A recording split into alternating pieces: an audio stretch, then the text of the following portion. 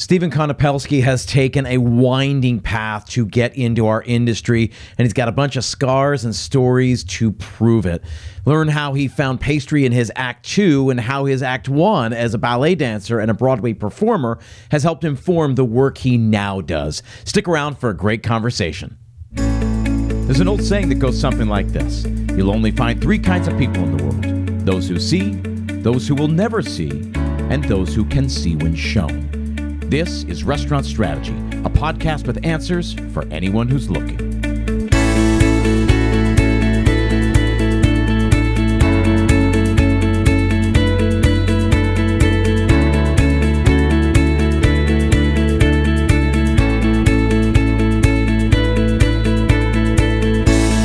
Hey everyone, thanks for tuning in. My name is Chip Close, and this is Restaurant Strategy, a podcast dedicated entirely to the hospitality industry.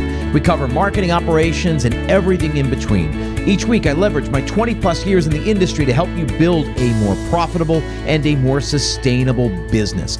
I also work directly with operators all over the world through my group coaching programs to help you address and overcome the specific challenges we face in our industry. Curious to learn more? Set up a free 30-minute strategy session at restaurantstrategypodcast.com/schedule. Let me show you how simple it can be to run a profitable restaurant. Again, restaurantstrategypodcast.com/schedule. As always, you'll find that link in the show notes. Now, we all know managing costs is one of the most important parts of running a profitable restaurant, especially now. But between fluctuating vendor prices, waste, labor, and the never-ending list of tasks that demand your attention on a daily basis, it can be challenging for even the most experienced of us to manage costs well. That's where MarginEdge comes in. MarginEdge is a complete restaurant management software that automatically uses data from your POS and invoices to show you your food and labor costs in real time. Don't wait until it's too late. MarginEdge gives you tools to make decisions in the moment, like a daily P&L, price alerts on key ingredients, and real-time plate costs, all without ever having to touch a spreadsheet. Take control of your costs, work more efficiently, and be more profitable. Learn more at marginedge.com/chip. Again, that link is in the show notes. Now, my guest on today's show is Stephen Konopelski. He is a pastry chef instructor at the Escoffier School of Culinary Arts. Stephen, welcome to the show. Thank you so very much for having me. I am so happy to be here today. I appreciate you making the time. Listen, there's a lot that we're going to get into. I want to talk about you teaching and how you got there. But I want to go way back because as I was doing my research for this interview, I discovered that Culinary is actually your second act of sorts. So talk to me. Take me way back. How did you get introduced? How did you get down this line of cooking and pastry? And what did you do to begin with? And talk to me about that transition. Okay, so you're asking the $100,000 question, as it were. We're starting right at the top. We'll start right at the top. I am a farm kid, so I grew up in Saskatchewan, Canada, literally in the middle of nowhere. We're talking... The closest town is 25 minutes away, population 92. And that kind of was my life. So I grew up on a grain farm. I was fortunate enough to grow up in a household where most everything was made. You know, we had a huge garden. I can remember coming home and it was like, hey, we're killing the pigs today because we're going to butcher them now. You know, my mom made some of our clothes, baking, canning. I kind of grew up in that world. So the kitchen is someplace that was always very, very comfortable for me. So when it came time to retire from my first life, which we'll talk about in a second, the kitchen was just sort of that natural sort of place that I wanted to gravitate to. You know, when you're a career changer, you're thinking, okay, I'm deliberately setting my next track. Where do I feel comfortable? You're not kind of doing like a little crapshoot sort of thing, as you might when you're, you know, like 18 and fresh out of high school, and you're like, the world's my oyster. What am I going to do? I'll backpack across Europe for, 6 months and learn to play the cello. Like, you don't do any of that when you're blah, blah, blah, years old. You say, what do I like? What can I do? And so the kitchen was just this place that was comforting to me. And I've always loved baking, especially. So that just sort of was the trajectory towards, I need to have a life in the culinary industry. But rewind from that, I am a classically trained ballet dancer. So I started dancing when I was 8 years old, got introduced to it. Our babysitter, kind of took classes at the local little studio, 45 minutes away in a different town. And I just sort of fell in love with it. Like, it just was, so magical and inviting. So, I begged my mother, can we do this? Yes, of course. I started dance lessons. Once I got to 12, I started going to like summer programs and things. Then I got accepted to the Royal Winnipeg Ballet, to their summer school professional program. The summer school program was the audition for the year-round program, which I got accepted to. So then I'm basically at the Canadian equivalent of Juilliard for dance. Okay, classical ballet is going to be my life. And, we're talking 8-10 hours a day, 6 days a week type of situation. Yeah. I'm like 17 years old, living away from home, discovering, all of the things. And about the last year of ballet school, I got introduced to musical theater. Someone had said, Cats, the German company, is auditioning, and they really need strong technical dancers. So I'm like, sure, why not? So I went in and I auditioned. I didn't get it, but I just fell in love with that kind of world. And I was a little bit worried staying in the ballet world that I would be typecast. I'm 5'7" and a half. And in the ballet world, if you're not a tall guy, you're not a prince, you're not a lead, you are like a character role. Yeah. And I didn't want, the irony is never lost on me, I didn't want to be in an industry where I would be typecast all the time based on my height. So I left the ballet world for musical theater, where I was typecast for my height. So I left one typecasting and threw myself into a world of more typecasting. But I kind of packed my bags. I moved to New York City September 26th, 2001. So just after, a huge world-changing experience, and made New York my home for a very long time. And I worked professionally in the musical theater industry on Broadway and film and television up until 2011, when retirement hit to go to culinary school.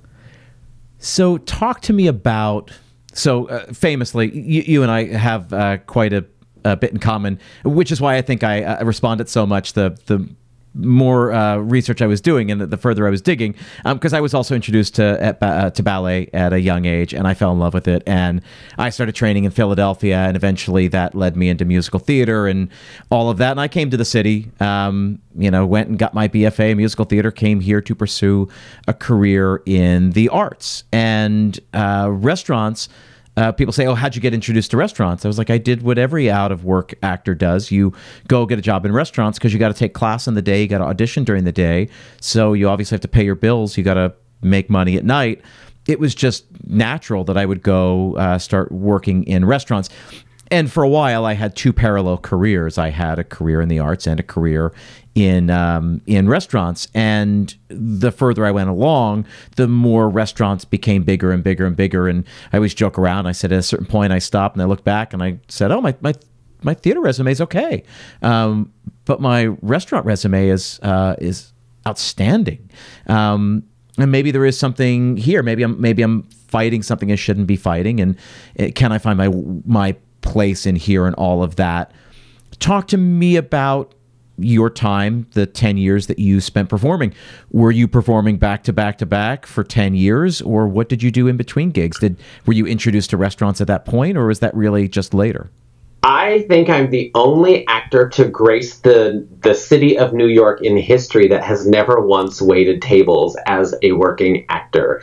I was very fortunate to kind of have a lot of jobs that sort of went back to back to back.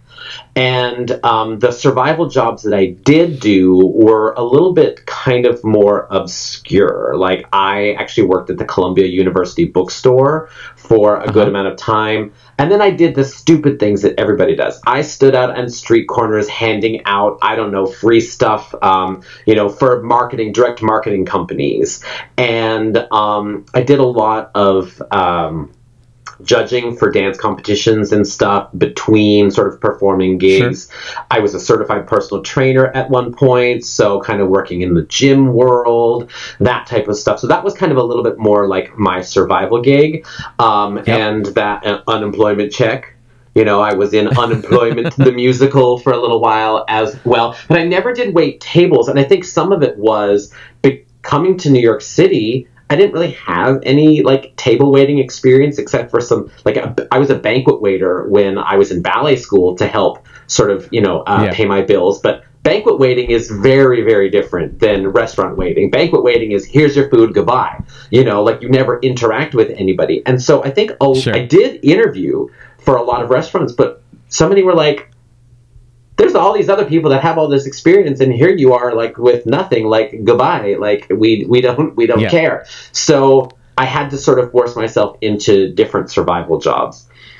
Cool. So I think that's really interesting. Now I'm going to ask a different question then. So you're performing for 10 years. What was can you remember back, what was the thing that you were like, okay, I'm done doing this and it's time for something else? Because I think, and this is where I think a lot of people listening, even if they didn't go through a performing career before they moved over into restaurants, a lot of people have restaurants as an act too, which we can get to as to why. But talk to me about that pivot, that decision that you had to go through.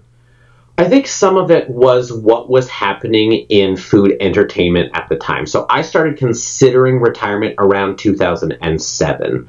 And that, I think, is when Food Network was really kind of at its sort of boom and height of being something sort of brand new. So some of what drew me to the restaurant world or the food industry in general, I think, is ego. And I can admit that. All of a sudden we had celebrity chefs in the spotlight. If you were fortunate enough to dine in specific circles, then you may have known who some of these chefs were. But all of a sudden we had chefs with now celebrity status. And I think that was sort of the height of that historically. So that's all kind of coming to the forefront. The actor in me is going, oh, hey, you know what? Maybe I could have my own TV show as a personality or somebody who can entertain and educate all at the same time. This is something that didn't exist before. Maybe there's sort of something here. Now, what was also happening sort of, I started dancing when I was 8 years old. By the time it was 2008, I'm pushing 30.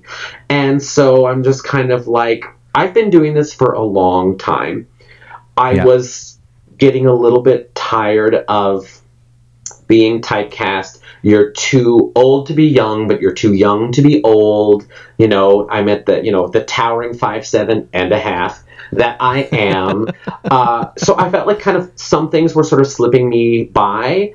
And the whole thing of, in the theater industry, you don't have a job because you're looking for the next job, and you're looking for the 2 jobs down the road, and sometimes 3 jobs down the road. And even if you're lucky enough to get a Broadway show, which I was 3 times, it was still this show only exists until the people decide to stop coming, and then it's over and you're done.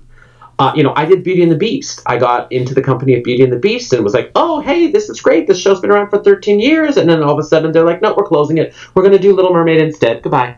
And then so everybody that had made, there was one guy who was original cast.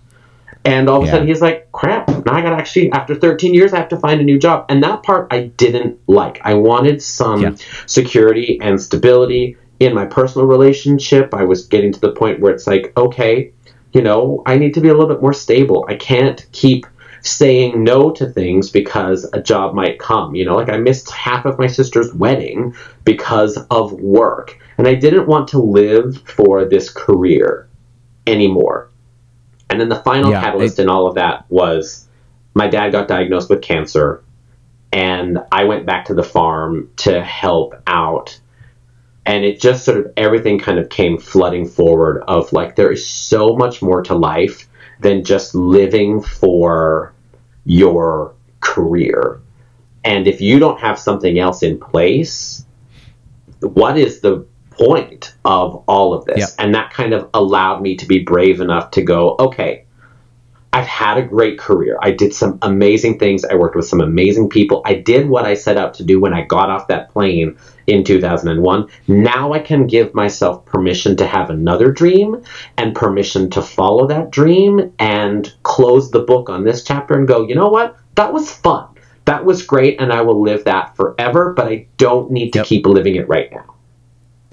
I think this is a really important story to tell because as you go through it, you make it sound so obvious, and there's something sort of inevitable about it. But I'm sure it was anything but. I'm sure it was really hard, as you say. Your father gets sick, and you're faced with really hard decisions and new realities and things like that. And every time my career sort of transitioned, it was really hard. And it wasn't until like the fourth or fifth time I sort of, went in a new direction that I didn't see coming that I was just like, oh, I got this. I'm just going to go with it. And I've sort of gave over to it much easier. I've given over to it much easier the last couple of times than I certainly did the first couple of times because it felt like failing at one thing, so I'm doing another rather than, something's trying to push you down a different direction. And like you said, there's more to life. So I love that, and I appreciate that. And I think a lot of the listeners will understand that. Certainly, many started doing one thing and ended up doing another. They opened a restaurant thinking it was going to be one thing, and it ended up being another. I think that's sort of something we don't talk enough about, and it's something that's personally really, really interesting to me. So I appreciate you sharing that. So talk to me then. 2007, 8, you're starting to feel like, hey, maybe it's time to hang it up. But it was a couple more years before you ended up doing it. What was the thing? How did you make that jump? And you said that it was always going to be culinary. There was something sort of obvious about that because of how you grew up. But talk to me about that decision and how did you end up getting that culinary education? I looked at a lot of, culinary schools that were within the area, in New York. And I, looked at some, smaller little things out on Long Island. And I had toured the French Culinary Institute. I toured the Institute of Culinary Education. I got, all kinds of stuff from the CIA. Of course, the CIA was wanting things like SAT scores and all this. And I was like, I didn't do any of this, I was right out of high school. I'm like, okay, goodbye. That's pretty much what my life was. So the CIA definitely did not seem like a place that I could go. And, being, sort of like I was a New Yorker and all of this, I just felt that the French Culinary Institute was really the place that I belonged after my research. But I also knew, based on my performing career, there really is something to pedigree. If you've got a good name behind you, that opens up doors for you. Then it's your talent that keeps you inside the door.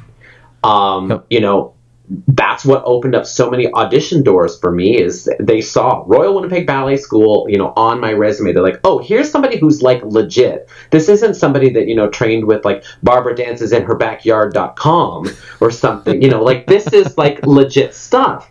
And that's what, every industry has that. If you've got a good pedigree, that's going to open up a lot of doors for you. And that's exactly how I felt about the French Culinary Institute. And then when I walked through the school for the first time and just saw everything, and then of course, oh, there's Jacques Pepin.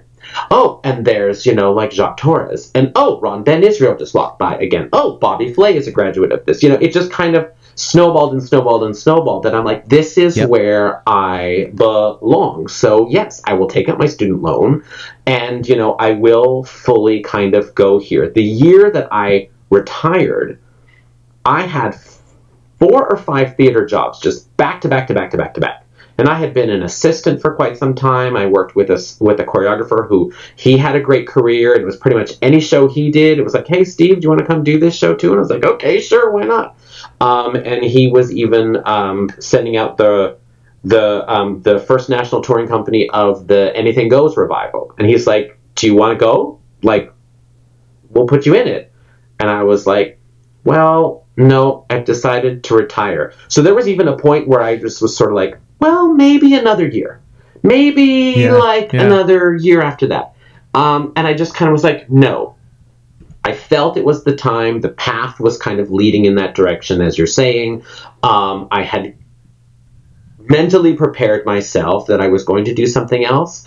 And I think that's the other thing, is I was starting to the engine was revving a little bit for, I want to try something else. I want to grant myself permission to pursue this new dream. And maybe even it was a little bit, I don't know,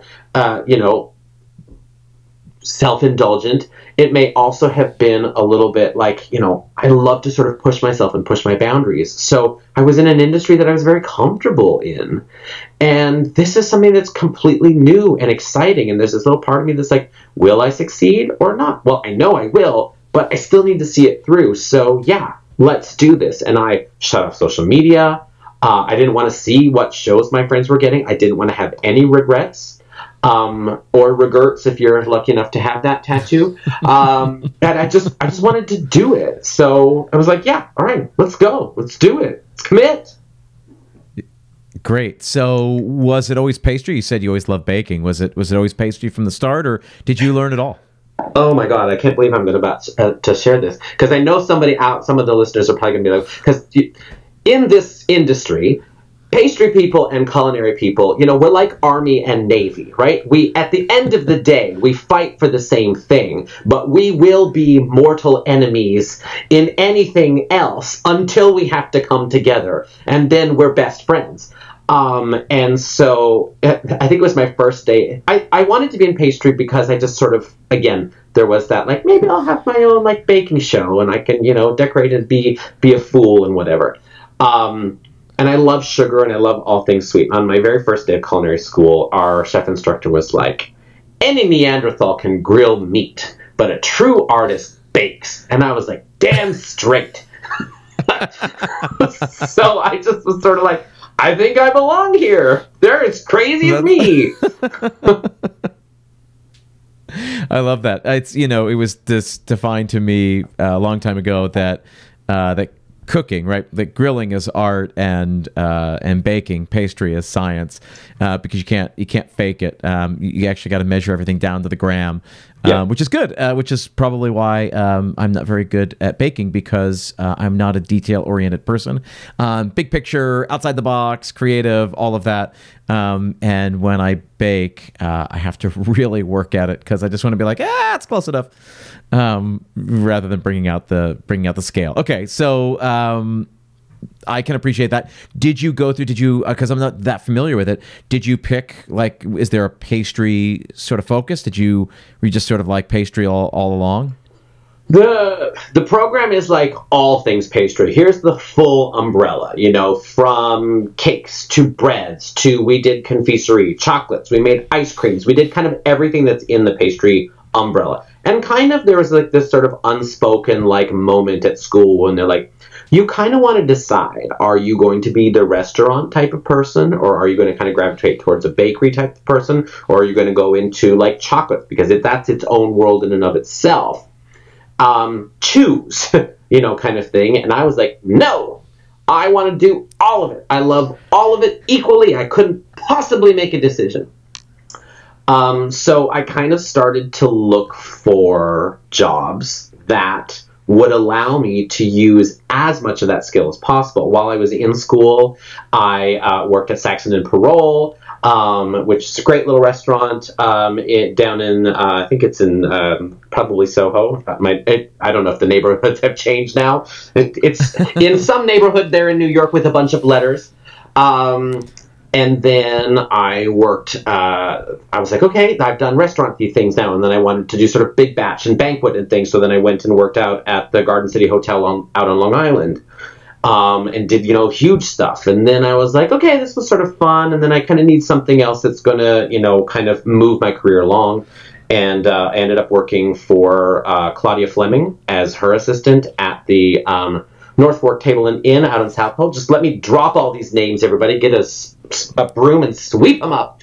And while I worked for her, I just gained this sort of newfound respect for ingredients at their core and giving them the respect that they deserve. A very, very French model of, cooking. No, not a lot of fuss, and still presenting everything in like in a very kind of elegant way. And I was like a sponge. I don't, as most good mentors are, I don't think she really knows the impact that she's had on my career, because I just watched in total awe at everything that she did. And then it kind of became that ego again, maybe a little bit, that's like, okay, this has been fun, but the job that I want maybe doesn't really exist. So I'll just create it. And that's where it kind of became the situation of, let's open up a business. My husband and I decided to move down to Maryland because his entire family lives here in Maryland. So we wanted to be closer to them. We were getting sick and tired of driving, all the way for Christmas and Thanksgiving. And the nieces and nephews were getting to the point where there was clarinet recitals and Little League games and things that we needed to go to. So it just seemed like we wanted to be closer to family. So we bought a 5,000 square foot Victorian house and opened up a bed and breakfast. It was like so cliche. Now, today's episode of Restaurant Strategy is also brought to you by 7 Shifts. 7 Shifts is a team management platform built specifically for restaurants. Great restaurants built by great teams, and 7 Shifts is your secret weapon to better understand your restaurant, hit labor targets, and keep your entire team connected. With drag and drop scheduling, in-app communication, task management, tip management, and more, it makes restaurant work a lot easier. From back of house to front of house, managers, franchise owners, and larger corporate teams, 7 Shifts has benefits at every single level. Plus, it integrates with the other systems your restaurant already uses, like POS and payroll. Turn your team into your competitive advantage. Restaurant Strategy Podcast listeners get 3 months absolutely free. Get started at 7shifts.com/restaurant strategy. That's the number 7, SHIFTS.com/restaurant strategy to get 3 months free and join over 30,000 restaurants using 7 Shifts today. Again, that link is in the show notes.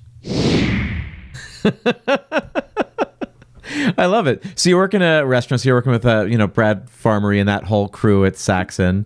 You do the big banquet thing. You go work with Claudia Fleming is certainly pastry royalty, certainly in this city where I am in New York. And then you were just like, let's go do this crazy thing, buy this bed and breakfast. Pretty much, like that's the next thing. That was the next thing. Some of it was I had, been interviewing for different places, like in Washington, D.C. and kind of in the area, being like, well, maybe I can find, it's Washington, D.C. Of course I'm going to be able to find a job. And I had gotten offered a couple of things. It just didn't really click. It didn't feel right. And I had really learned to sort of trust my instincts in a lot of things just throughout the course of my life. And kind of being at these couple of places, and I was like, it's a job, but I don't think that this is going to be a home for me. I don't think this is going to be a career. I think this is just a job, and I need more than that because I put aside a career for this second thing. So I wanted to make sure that all of my decisions were kind of really purposeful. And there was that thing about, what can we create out of nothing? And so I want to talk about this real quick because I think you bring up an important thing, and we were talking about this a little bit before we hit record. This idea, this difference between a career and a job, and I've certainly talked about this on the show before, and I'll certainly remind people of something that's very present in my mind, which is this idea that there are 2 different kinds of people who work for us in restaurants. Number one, the people who are really driven, passionate, ambitious, people who really want to be part of hospitality, love service, love culinary, all of that. But then it's a real reality that we have to face is that at least the other half, this is just a means to an end. It's a day job. I mean, I certainly shared my story that for a long time, it was just that. It was a survival. It was a survival job.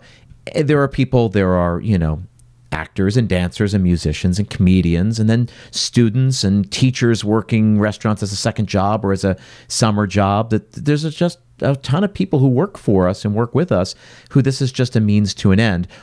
So here, when you start talking about, this was a job, not necessarily a career, and they were stepping stones and you were learning things, talk to me about this idea of intention, because this is a word that's come up a lot over the course of this past year with me, with my clients, certainly in the way that I've shaped my own personal career, my business, trying to be more intentional about what I do. Talk to me about that and how that factored into the decisions you made.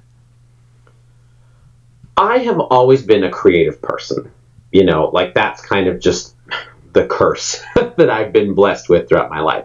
It is one of the reasons that I gravitated towards pastry. It's because not only am I a creative person, but I also am very detail oriented. That's how dance was for me. It's very technical, but when you know the technique, you can kind of create anything. And that's exactly how I saw pastry, is I saw it as being incredibly technical and yet incredibly creative at the same time. And I think where I had been in the jobs that I had had up until this point, I wasn't granted very much opportunity to be creative. I was kind of, the workhorse, as it were. And there's a time and a place for that, and I enjoyed it very much. But the creative side of me was starting to kind of, kick forward a little bit.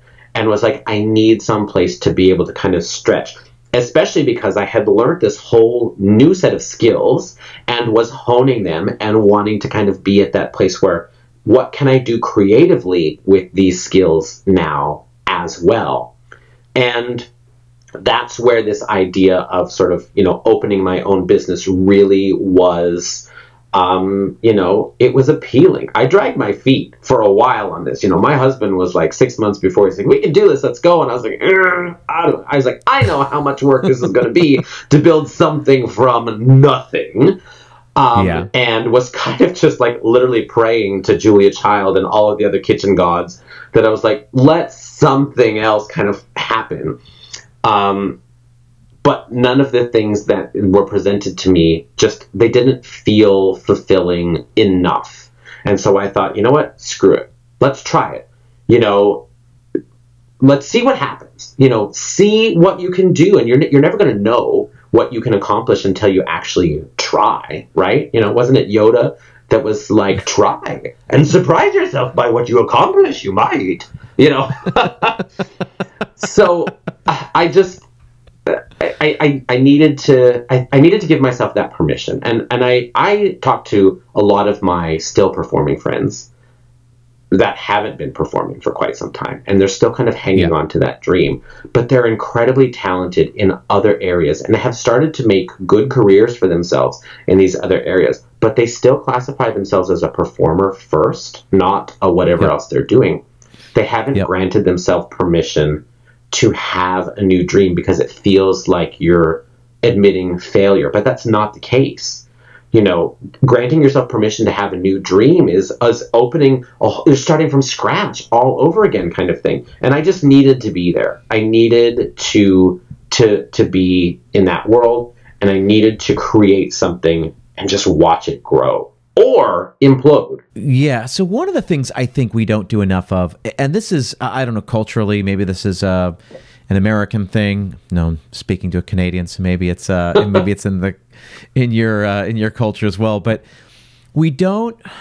What I've tried to get really good at doing is something that I wasn't good at doing when I was younger, which is that this idea of taking stock and really making sure that we reorder our priorities, or we're honest with where our priorities are. I always tell people, I said, I started my business 7 years ago. My son's 7 years old. Like, that's not an accident. There was a reordering in my life. My priorities had shifted literally overnight. And so it was just, things became immediately clear that weren't clear. And for me, it took that, or, maybe I was down the road a little bit before that. But if it was harder to do that when I was younger, it became much, much easier after my son was born. And I think that's something we don't do enough and we don't talk about enough, which is that we just take stock, take a step back, close your eyes, take a deep breath, shut everyone else out and say, where am I? What am I doing? Am I doing what I want to be doing, what I'm meant to be doing? Is there anything else that I want to accomplish? Where am I? Because where you are, the person I was at 15 is different than at 20 and 25 and 30, 35, now at 42, for sure. I'm a different person. The things that I believe are different, which is good, right?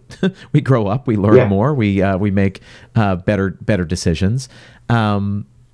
And I think that's okay. And there's just something weird about this. And I think it's because so many careers in this country, certainly performing is one of them, where you have to start so young and you have to go all in at such an early age. Certainly, sports are like this in this country. There are lots of other things where you just have to make a commitment at such an early age. And it doesn't give you a lot of, like the grooves get so deep, it's tough to sort of pull the train out of the grooves and go in a different direction. And I wish for all of our sakes, we got better at just, and I try to do this still every year, the few days right before New Year's. It's, obviously the end of the year, beginning of a new year. It's an easy time to do that. We're already thinking about, blank canvas, turning the page, all of that. But I still do that. I still take stock and just say, great, what did I do last year? What do I want more of? What of that do I want more of in the year ahead, and what's not serving me anymore? What do I want less of, really? And what can I do in the coming year to put myself on a path that's going to ultimately serve me and benefit me and my family and serve the priorities that I have? And I make it very formal because that's fun to me. But it doesn't have to be, and I wish more of us did it, because to your point, right, you still talk about a bunch of people who are no longer performing, and they've got so many talents and gifts to give outside of that field that you only wish they'd embrace, acknowledge, and sort of give to the world.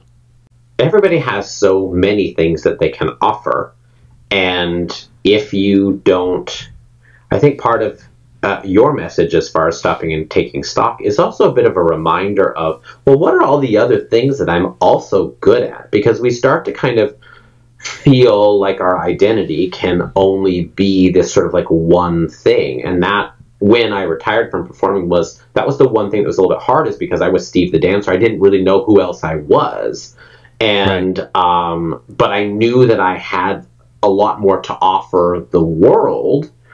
I just kind of hadn't uncovered those types of things. And in stopping and taking stock of that and kind of reprioritizing or whatever, it also is a bit of a reminder of, oh yeah, I'm also kind of good at this thing, or oh yeah, I have this talent too. And I think perhaps in the restaurant industry, maybe we don't do that enough, not only with ourselves as like chefs, but as the menu, or the business model in general. What is, oh, remember we did that one thing that one time, it was really, really great. Maybe we should be revisiting that again. Or we tried it and it wasn't very successful, but that was 4 years ago, and times have changed. The climate has changed. The customer has changed. Maybe we could revisit this and make something of it. If there's anything that's become apparent over the last 3 years since the pandemic, it's that the customer has changed. Who they are and what they need from us has changed.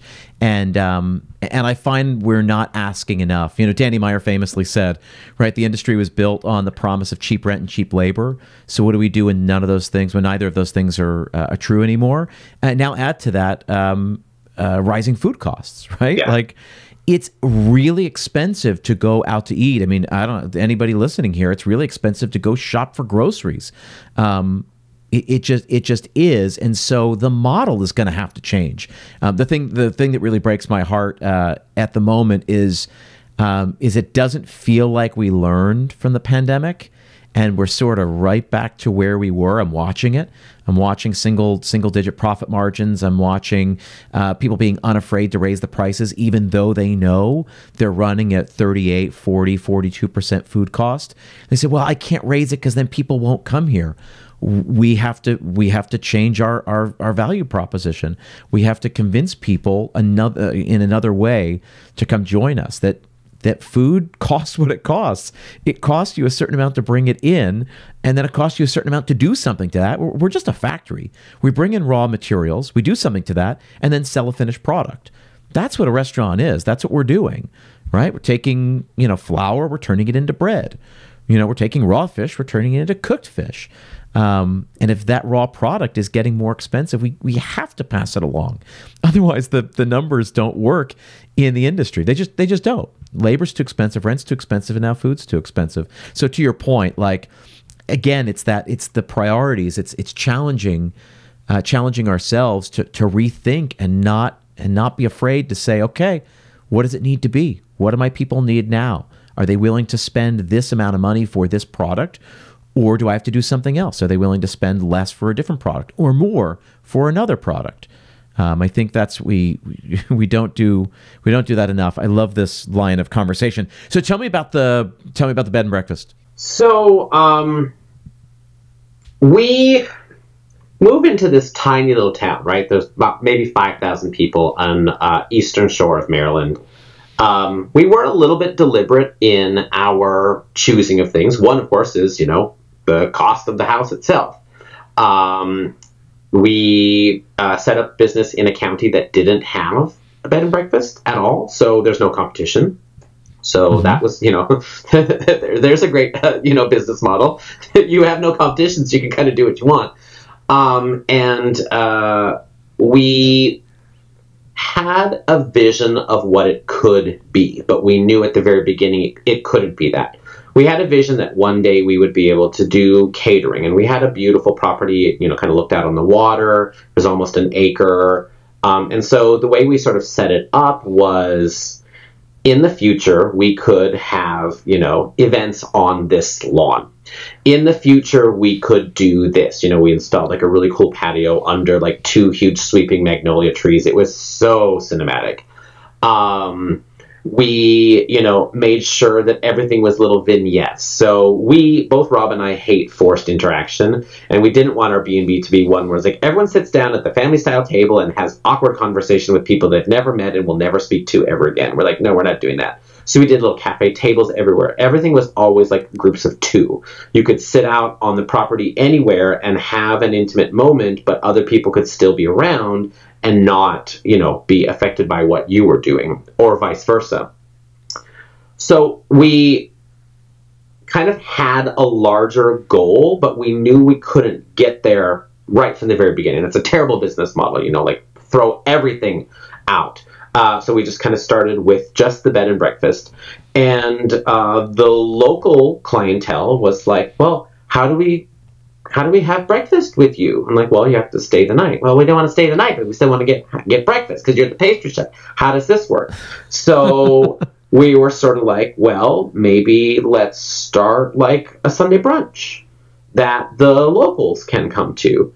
And that became like super popular. And our model was very different. We didn't sort of set it up restaurant style. It was almost like a special catered event type of situation where people bought tickets in advance, so then we knew exactly how many people were coming. We knew exactly how much money to spend on food, all this type of stuff. And we deliberately kept it exclusive. So we didn't do it every Sunday. We only did it once a month. And eventually we only graduated towards twice a month, but we never did it any more than that. And we had people buying tickets for brunch sometimes 8 months in advance because of how exclusive it was. Right. And then we started participating in the local farmers market. And that went really, really well. And we would sell out very, very quickly. And then it was like, well, why go to the farmers market, which is 3 blocks away, when we've got this sweeping Davenport? Let's just do pastries on the porch on Saturday mornings. So we started doing that. And people would line up around the block to come and get the pastries because we would still, sort of sell out.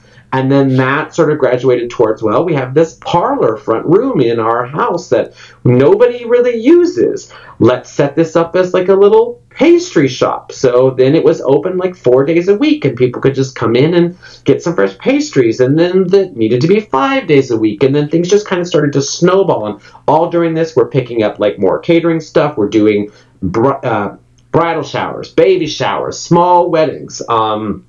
I started doing like a lot more wedding cakes, got, showcased in Martha Stewart and The Knot and Brides Magazine. And then Food Network fell into my lap and I did like 4 different episodes or appearances on Food Network.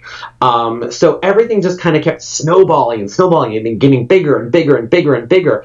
And then we were presented with an opportunity to open like a standalone bakery in a neighboring town that was very affluent, and being attached to an interior design shop where people were dropping like $500 on throw pillows and all this kind of stuff. So then when that opportunity presented itself, we're like, yeah, let's do that. We tried to keep everything going, but the standalone bakery was so successful that we were able to close everything else because we were making enough money just with the bakery that we didn't need to do the other. And I was, of course, like exhausted.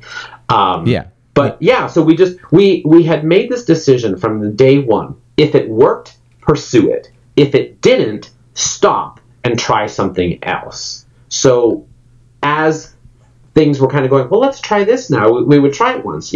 We tried doing like a little beer garden kind of thing. Failed miserably. Never did it again.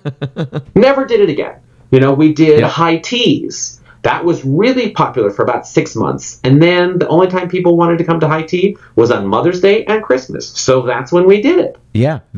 So then how long was that whole, I love the evolution as you lay it out. It's a perfect segue from what we were just talking about to now where you're at. So how long was that whole evolution from the bed and breakfast to all of these things, and you're rolling, and then you get the space in town? Talk to me about that. So we opened our doors May 2015, and the standalone bakery opened September 2019. Everything else closed down January 2020, except the bakery. And then the COVID blessed us with all of this. And, we hung on for as long as we could, and quite honestly probably could still be open with the bakery. But what we were faced with was the lack of employees. We lost over half of our workforce during the course of COVID.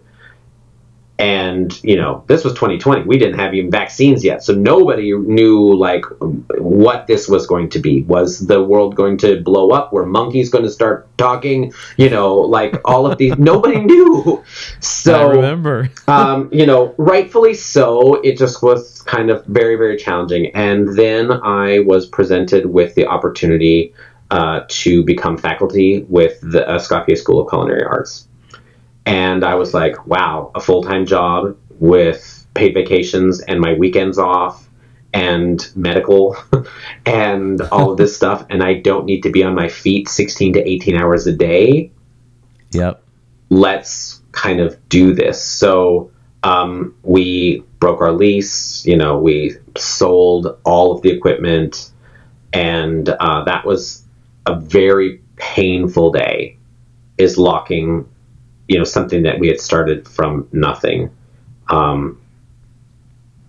to pursue something else. We were just so fortunate with the bakery and our partnership with our friend James Merida, who has Bountiful Interiors out in Easton. And he kind of created this space for us. And he's like, why don't you come do this? He kind of wanted that Macy's experience, right? Where you've got the cafe downstairs. You do a little shopping. You go downstairs. You get a little sandwich. You get a little cup of coffee. You get whatever. You gain your strength. They did a lot of consultations and stuff where people would be sitting 3 and 4 hours picking up tile and carpet samples. You need a snack. Yeah. So it was sort of like this partnership. And because of the exclusivity of his business, it allowed our bakery to kind of also adopt some of that. Our colors were like golds and browns and everything was gilded. We didn't have prices on pastries. There was no menu. It was just kind of one of those, you walk in and you say, I'm going to have this. And of course we told anybody, and it wasn't like we were charging, we were $1 for a chocolate chip cookie. We weren't an arm and a leg or anything. But we were able to create this illusion of, higher end exclusivity, and we're able to kind of play into that based on the type of clientele that was at his store, and based on what we had sort of built with, some of the stuff that we did. And then it kind of also became a little bit of this status symbol. Oh, you're going to town to get things from the bakery with the brown box and the gold thing on it and stuff. And, you know, we created an experience as well as having, you know, like delicious pastries. But we created this experience. And I think that's what a lot of people also sort of really appreciated. I think it's what we all appreciate. It's, you know, it's the little blue box, right? We know what a little blue box is. We know what the orange bag means. Like, and you don't care if there's the ugliest thing in that little blue box. It can be like a tie tack, you know, or like I think a magnifying glass in a little blue box that somebody gifted me, and I still have the blue box. It's true. I do the same thing. Yes, absolutely. Here's the interesting thing about all this is that what we do in restaurants, certainly what you're talking about here, is a luxury. I talk a lot about the luxury mindset, right? Adopting this luxury mindset that luxury goods have this extraordinary markup. Famously, the Hermes Birkin bag, right? Yes. They start at $35,000. That $35,000 bag costs roughly $880 to make. Why can they get away with this huge markup, right? We could debate that forever. But there's something about that I think we need to take a page from, that we're not selling food. We're selling an experience, some sort of experience, right? We can go get cheaper food. We can go get flour and eggs and butter and make a cookie for a fraction of the cost, certainly way under $1 a cookie or $5 a cookie when I look at, you know, the Taylor chips or the Levain cookies and all that, right? People spend $5-6 for a cookie. You can make a cookie for way less than that. That's just as delicious if you get good at it. So what are we paying for? What is the consumer paying for? And I think in our industry, we haven't gotten good enough across the board at describing it. I think some people are really good at it.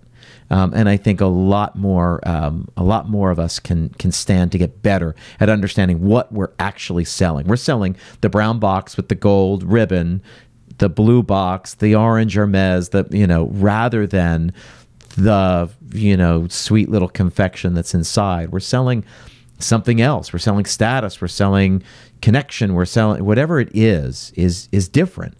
And I think we would succeed more and be able to charge more and actually make people happier if we got better at doing that. I also think it doesn't have to be all of the luxury and you still have an amazing experience. And, like whatever your lane is, commit to that lane. Like some of the most successful food trucks is not just the food, it's the experience that you're having there, or whatever. 100%. I think to some of like my favorite local like Mexican restaurants that are very inexpensive, but the service is really cool. There's an ambiance, there's an atmosphere, there's I'm dining out not just to eat. I'm dining out to have, some sort of experience of some kind. I love super, super cheap stuff as well. Like I am living for a $2 slice of pizza if there's the $2 experience that goes with it, Yep. And I don't think enough people in the restaurant industry consider that this whole thing is a show. And maybe that's, in hindsight, is one of the reasons that I was really attracted to this world. Is for those of you that are currently listening, if you haven't figured it out by now, you can take the boy out of Broadway, but you can't take the Broadway out of the boy. And I think the more and more that I have realized that this industry in and of itself is a show, It is. You go to fine dining and you do not have like all those waiters dropping everything at the exact same time in some sort of like choreographed sync. You're disappointed. If you are watching an open air kitchen and it is an absolute disaster in the back. You're disappointed because you expect to see that choreographed, well-oiled machine. Or you go to the place that's supposed to be the disaster because you're expecting the disaster and that's what you want. And then you go there, you know, and all of a sudden it's like, wait, you cleaned the floors? This place has a C and that's the reason I'm here. Yeah, it is a show. There is some experience we're presenting. I always say we're not selling, we sell a product, but we're also selling a service. So are we service industry or are we a product-based industry? We're not. I think we're an experience-based industry. I wholeheartedly believe it. And it doesn't matter what sort of experience. My whole thing is that if we don't get intentional about that, about creating experience and what kind of experience it is, we sort of fall back to the lowest common denominator. And so I spend a lot of time talking about this luxury mindset because I wish we'd adopt some of the theory, the philosophy behind it. I don't want us to charge $35,000 for dinner. I just want us to be able to charge more than it cost us to make. Because on the other side is the commodity mindset. And the commodity mindset says that all things being equal, right? I know nothing about pastry. I'm going to bake cookies with my son. I'm going to read the recipe off the back of the chocolate chips, and it says I need AP flour. I'm out of AP flour. I'm going to go to the supermarket. Commodity mindset says all things being equal, AP flour is AP flour, right? Of course, you're going to argue with me, and you should because you know better. But AP flour is AP flour to the majority of, let's say, Americans. All things being equal, they're going to make a decision based on familiarity, convenience, or price.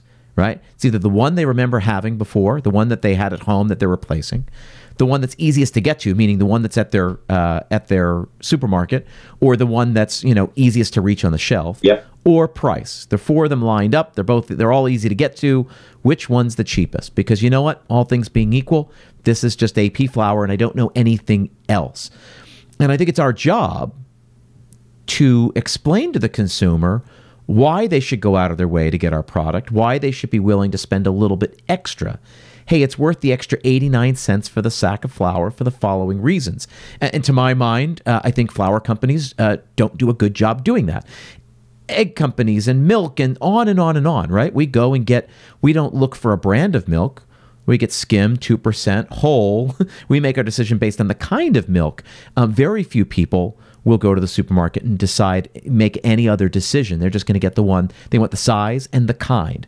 So skim, 2%, whole, a quart, a gallon. You know what I mean? Like they're making those decisions. And the same thing is true in the restaurant industry. And it can be still cheap, but we still have to make a decision and we still have to communicate something to people as to why they should pick us as opposed to another person, why they should go out of their way to get ours instead of stay close to home to get the convenient one, why they should be willing to cross the street or pay a little bit extra for ours. And if a box with a gold bow helps convince them of that, then it worked, even if it's the same price for a cookie as three other bakeries around town. It helps provide them the answer to that. I am convinced that's what we need to do to save our industry.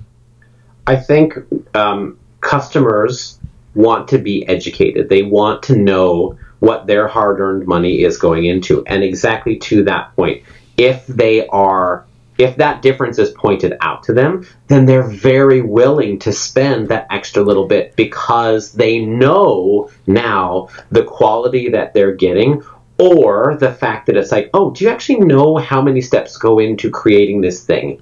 Oh my God, I had no idea. Now I'm very excited about spending the $10 on this or, whatnot kind of thing. The customer really does want to be educated. And they want a story. They want a story. And even if it's not obvious, right? Like this costs more because the products we use cost more. That's an easy one. But again, with the Hermes bag, why should I spend 400%, it cost them $900. I'm going to spend $35,000. The leather's great. The craftsmen are great. I mean, I could tell you the story, but it still cost them $900 to make. So what the reason is the exclusivity. Yeah. Right? The history behind that bag, the original shop, the fact that a craftsman will train 10 years and each bag is done from beginning to end by one person.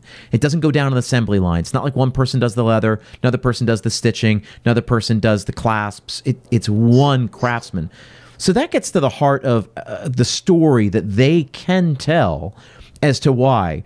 It's still, there's a 99% of the people on this planet couldn't afford a $35,000 handbag, nor do they see the value of buying one. Right. But for the people who can and will and do, that says something about what they're doing. The same is true for every product. Yeah. Talk to me about how, so you shut the shop. It was not an easy decision. But again, we talk about the pivot, the evolution of your career. So you land at Escoffier. So talk to me about Steve the teacher. I promised myself when I started teaching that I would be the mentor that the students deserved.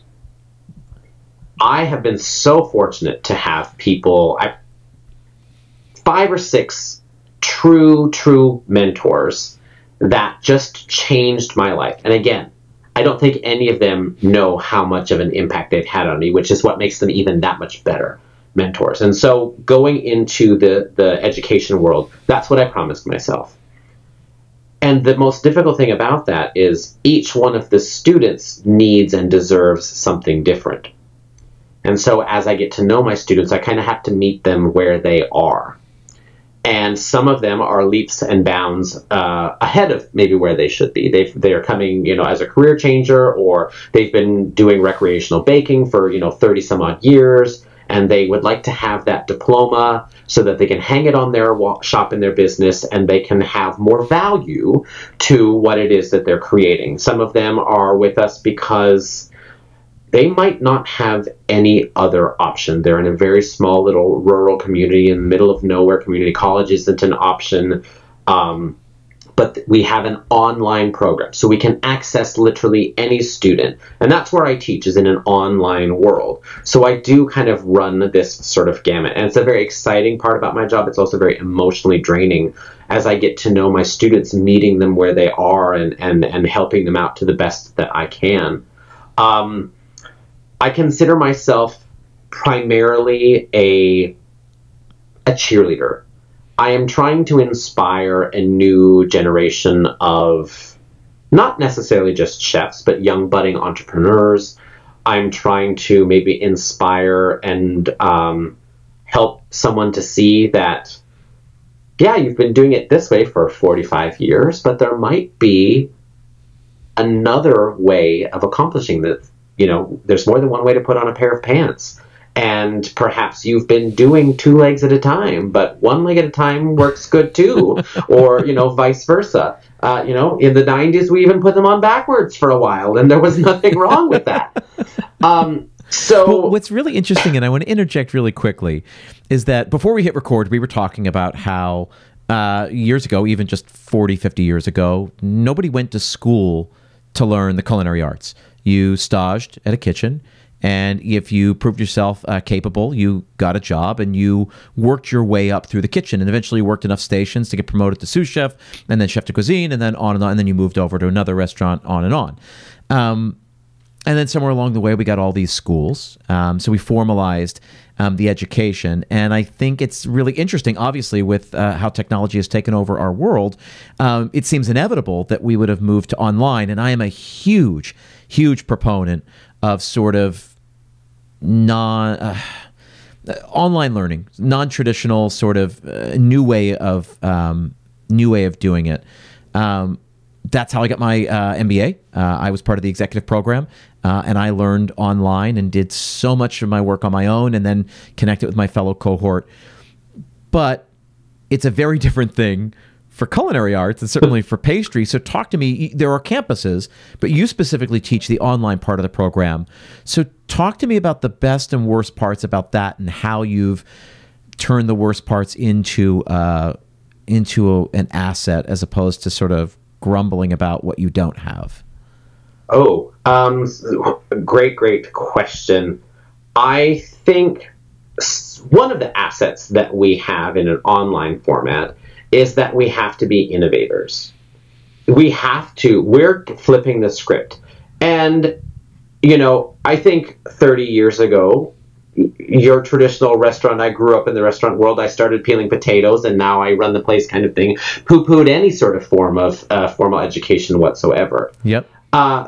As the world changes, we need to sort of change with it. And that's kind of where our society is in general, is there are so many things that we're able to do in a sort of online virtual type of format that we didn't think we could accomplish before. And I think culinary world is there.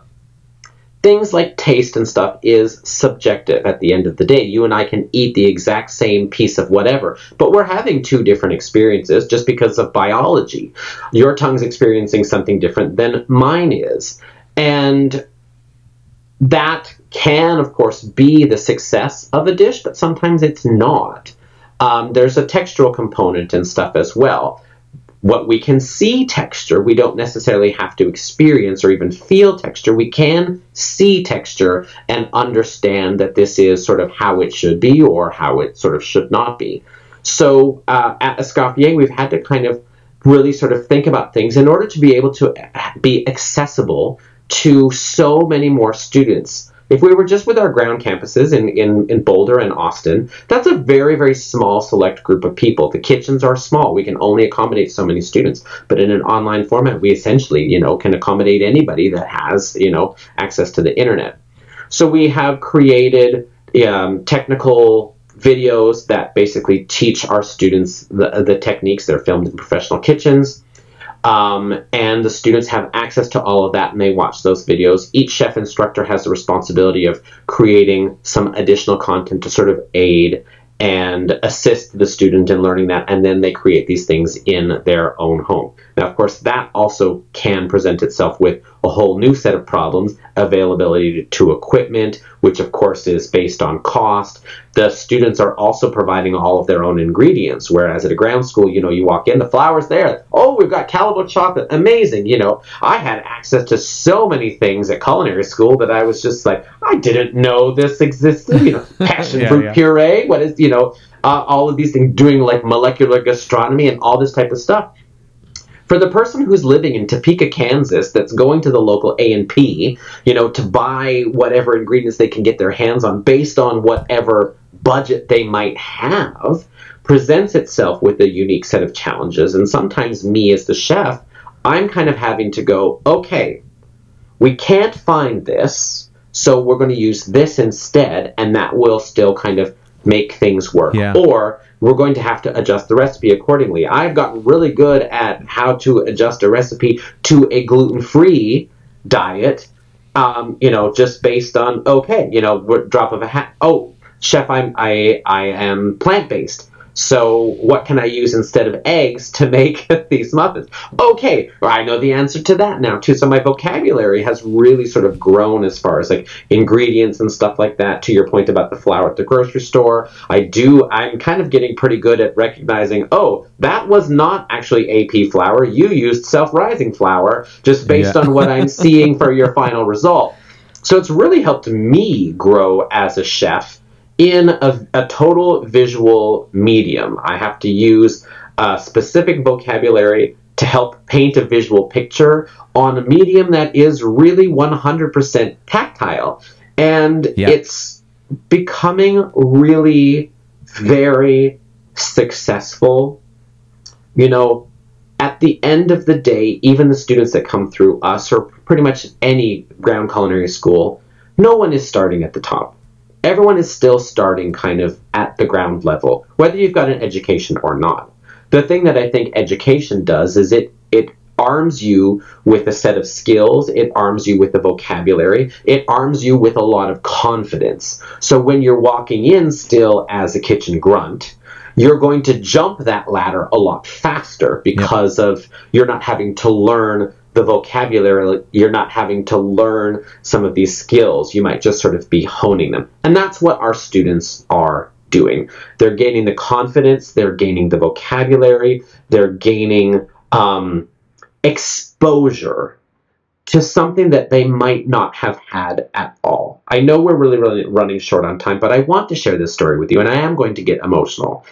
I had a student quite a few terms back that basically like called and messaged me constantly. Is this right, Chef? Am I doing this right? Chef, am I doing this right? And she was. She was doing everything correctly.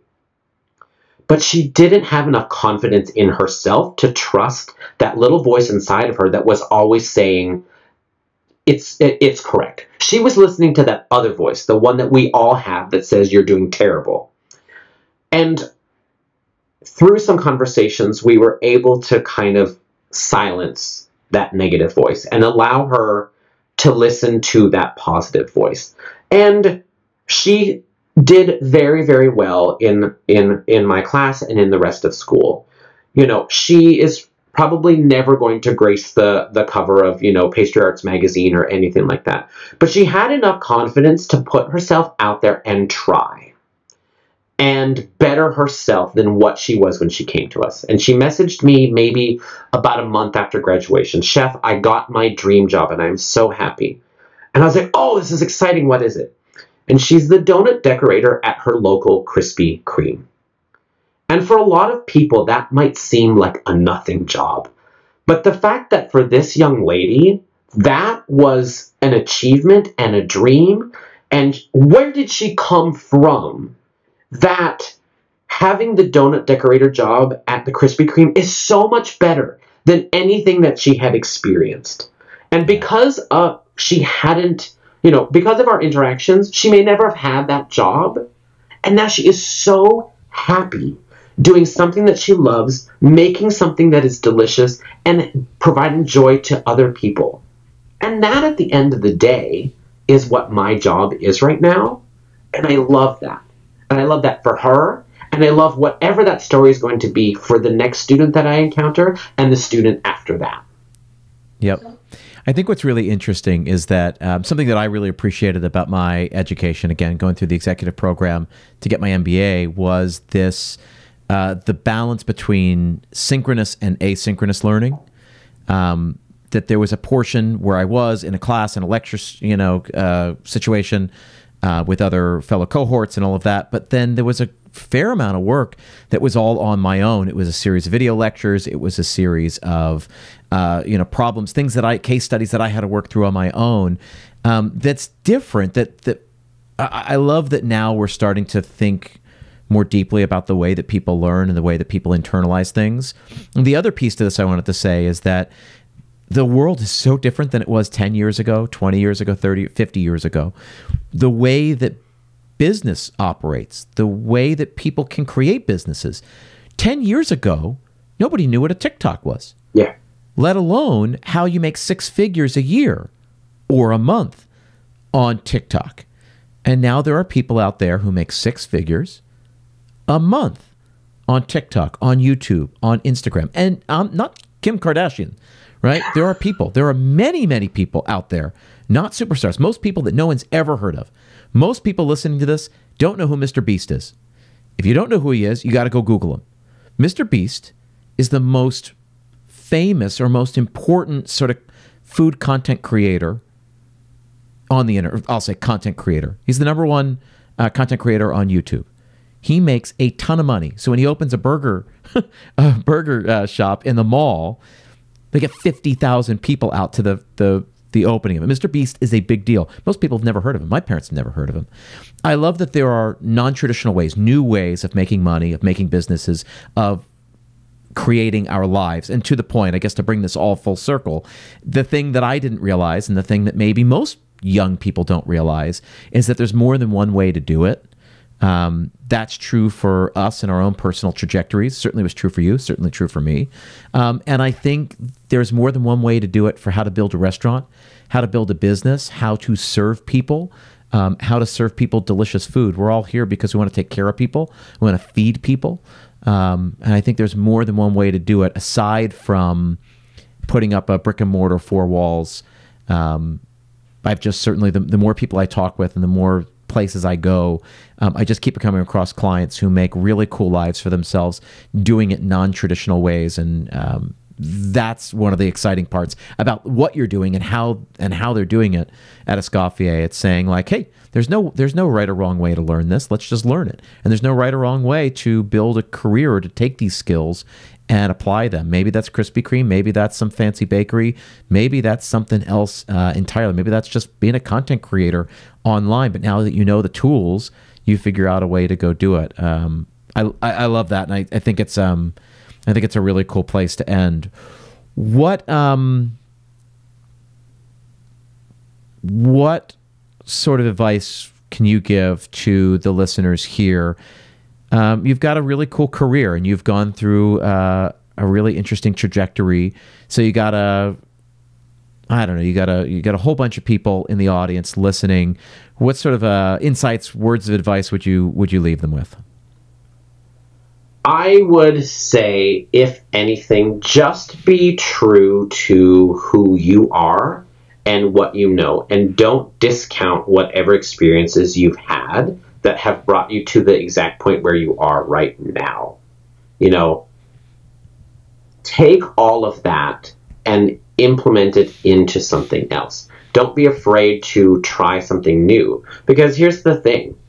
You have overcome so much in your personal life, professional life, to get to where you are right now that it doesn't matter what might be in front of you, because you can do it because of everything you've already done.